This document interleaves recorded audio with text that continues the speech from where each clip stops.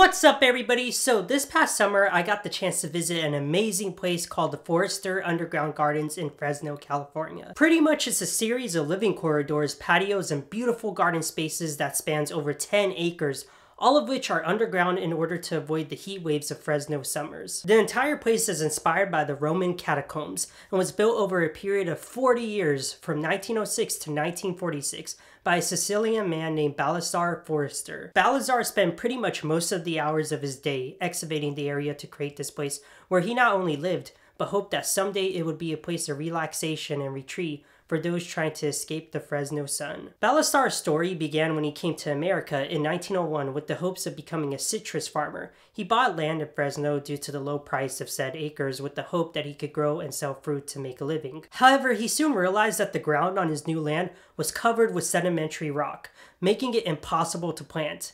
Add in the heat of Fresno mentioned earlier, and on the surface the land that Baldassare bought was practically useless. That is, until he had an idea. Slowly he started to carve the rock on his land into living spaces using a pick, a shovel, and a wheelbarrow.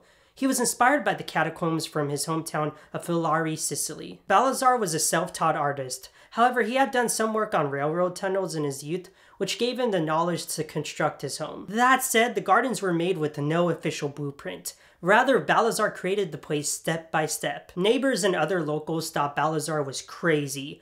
Thankfully though, his brother Giuseppe lived nearby and would help Baldassare from time to time. Fun fact, there's actually a large bell at the entrance of the gardens that Giuseppe and anyone visiting Baldassare would ring in order to let Baldassare know that they were there, since he basically could be anywhere on this massive property. Eventually, all the years of hard work would take a toll on Baldassare's body. He had developed a hernia from lifting all the rocks and was noticeably weaker. On November 10th, 1946, Baldassare would pass away at the age of 67. At the time of his death, he was in the process of adding a parking garage to his property. Yes, a parking garage. And a dance hall. His brother would inherit the land, and per Baldassare's wishes, he would finish the dance hall, which today is often used for weddings and local events. After Giuseppe's death, the city of Fresno began to build businesses and roads around the garden. As a result, parts of the landmark were destroyed. Thankfully though, Giuseppe's children were able to help petition for the rest of the land to be preserved. The Forestiere Underground Gardens were designated as a California Registered Historical Landmark in 1979. Today, the land is overseen by the Forestiere family. The place is truly a gem, with awesome tour guides that take you throughout the garden and explain the history of each room.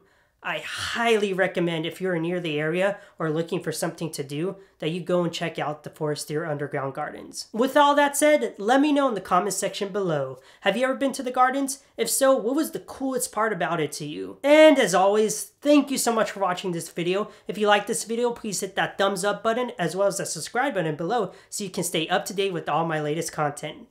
Peace.